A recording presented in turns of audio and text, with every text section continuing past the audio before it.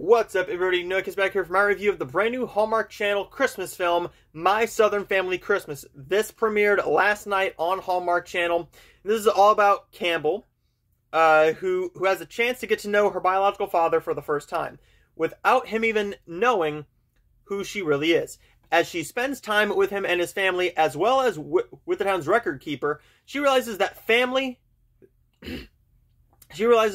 are messy, wonderful things.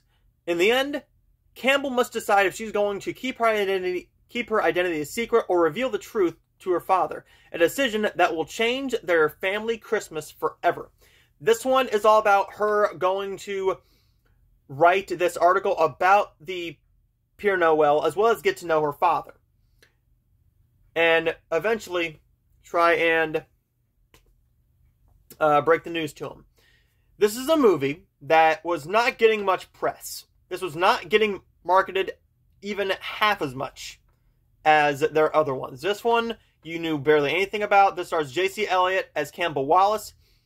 And Campbell Wallace is a very interesting character. And J.C. Elliott is a very interesting actress because this is her second Hallmark film. And it was a mixed one. Her first one was very mixed. Most people did like that it was a plus-sized actress in a Hallmark film. That was the main draw. Now I'm over that. This is the point where you really got to prove to me that you can be a mainstay in Hallmark. And I believe at some point she shows it. She's very wooden at some points. J.C. Elliott doesn't give a whole lot of emotion at times. But there are points, like when she's crying, that you do feel the emotion. You do feel that something is going on within this family and that she actually feels for these people. And that she actually wants to get to know her dad. Otherwise, she's not all that intriguing of a character. You don't get a whole lot of character development in this film. You do get more from Bruce Campbell than you did in One December Night, and I believe that out of his two films that he's done for Hallmark Channel, this is his better film. But My Southern Family Christmas does struggle with some story elements and some story subplots, as well as an unneeded romantic lead with the town record keeper named Jackson Shepard, played by Ryan Rotman. And Ryan Rotman is kind of just thrown in here because they need a romance story in here. I felt it was very unneeded. You could have just had a very nice, easy family drama here. But from what I'm going to say about this film, I don't think the romance was the weakest part. I just thought I was thrown in there because it's Hallmark. But I'm going to recommend this one to you if you're a fan of, like, family dramas. This one is more of a drama, and I'm going to say that if you're not a fan of family dramas, then don't check this one out. But just go into it knowing you're going to get a perfectly fine, generic little Hallmark film. And for Hallmark, being generic is exactly what they want to be. They don't want to be stepping over the line or going over anywhere. So there's my review of My Southern Family Christmas, and now I'm going to go into what is going to be coming to the channel very, very soon, because we got a crap load of Christmas films coming out this weekend, and I want to go through the full list. So I'm going to give My Southern Family Christmas a B-. I'm going to give this one a B-, very substandard, a 3 out of 5 for me, a very high 3 out of 5, but one that should have been more.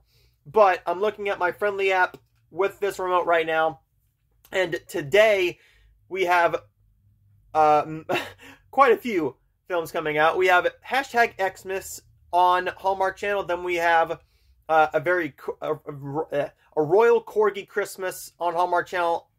GAC Family has Danica McKellar in Christmas at the Drive-In. Stepping into the Holiday with Jana Kramer and Mario Lopez on Lifetime. Then tomorrow we have 3 that I'm actually really, really looking forward to. And those are A Tale of Two Christmases, directed by Jason Baroque. And then we also have I'm Glad It's Christmas. Not looking forward to that one all that much, as well as I am Haul Out the Holly, The 12 Days of Christmas Eve on Lifetime. Haul Out the Holly is, of course, the Lacey Chabert, Wes Brown comedy on Hallmark. And then at 10 p.m. tomorrow night, we have Time for Him to Come Home for Christmas.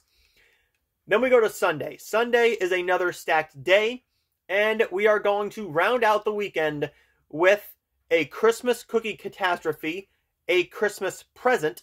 A Christmas Cookie Catastrophe is with Rachel Boston and Victor Webster. on Hallmark Channel. We also have A Christmas Present, which is the Candace Cameron Bure Great American Family film. We also got A Holiday Spectacular, which is the film that they most pushed this year. Is that Three Wise Men and a Baby, and of course, Hall at the Holly, they pushed to High Heaven. A Holiday Spectacular is on Hallmark Channel at 8 p.m. on Sunday. That one has to do with the Radio City Rockettes. And then to round it all out, we have A Christmas Spark with Jane Seymour and Joe Lando on Lifetime. So we got a crap load of stuff coming your way, and I also got a couple more reviews coming your way, and I will show you guys next time.